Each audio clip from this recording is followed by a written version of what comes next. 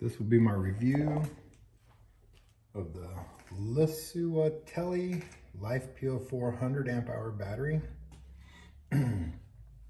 Received this in the mail today. I ordered 4 of them. This one, its resting voltage is 13.18. They were all about 13.1 to 13.2, except for one of them. It was 12.8, which is still not terrible. I'll be charging it with the Novo Genius charger. It does have a lithium charge profile. And I will be testing it using an LED light hooked up to a 200 amp inverter. And I'll be testing the amp hours through this, don't remember the brand, but this battery monitor. So once I get all this hooked up, I'll be back and start the test. Thanks. Okay, so here's my final test rig. Letting the Novo Genius charge. It's charging kind of slow. So we're getting up there on the voltage. Let's see, right now,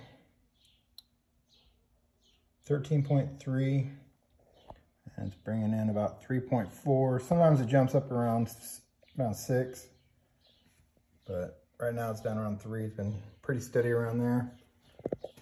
And we'll be going out here to the inverter, be running this LED test light. And we'll be pulling about 75 watts or 5.5 amps. That's what it's pulling when I was testing. So I'll start the test once the battery's fully charged. Thanks. Okay, our battery is topped off. It's been resting for a little bit. Settled out at 13.63 volts. I'm going to disconnect the charger now.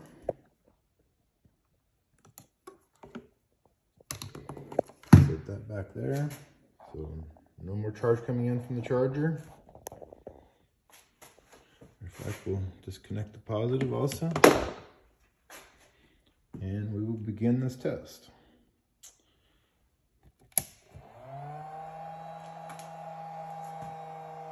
So I have the LED light hooked to this 200 watt inverter, pulling 5.3 amps.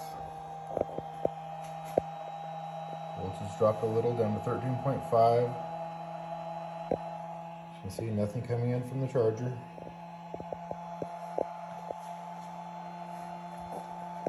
Let's see.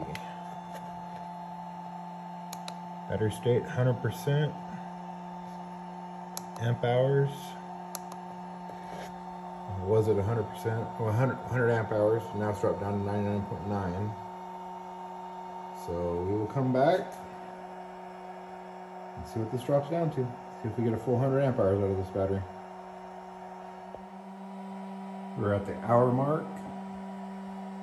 Used about 5 amp hours of battery capacity. Voltage has dropped 13.2. Back in another hour. Another hour in, gone through about a little over 5.5 amp hours. Voltage is down to 13.2. So I'll probably come back every few hours now instead of every hour.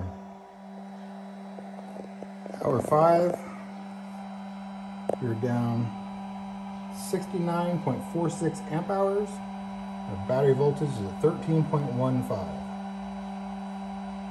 So still pulling 5.6 amps, about 75 watts. So the inverter's still doing good. So far so good. So we're getting towards the end of this test. Still have 2.2 amp hours to go. 11.05 volts, 04 now. My inverter should be shutting down pretty soon. I don't think it'll go much below 11 volts. I believe 10.8 is where it shuts down. So we're we're getting close to that right now. 10.98. So we're going to be really close to getting a full 100 amp hours out of this thing.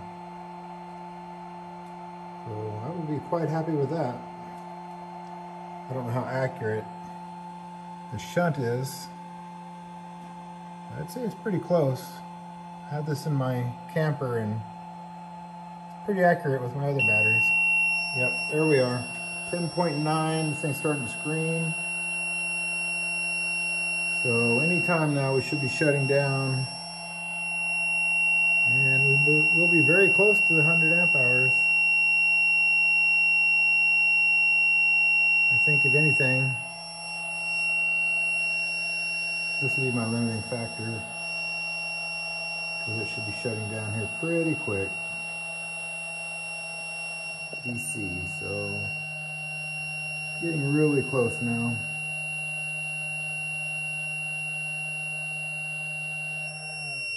And there we have it. Okay, final results. 1.82 amp hours left in the battery, so pretty close to 100 amp hours. Shut down about 10.34, I believe. So that concludes this test. I'm pretty happy with that. Thanks for watching. Don't forget to like and subscribe. Thanks.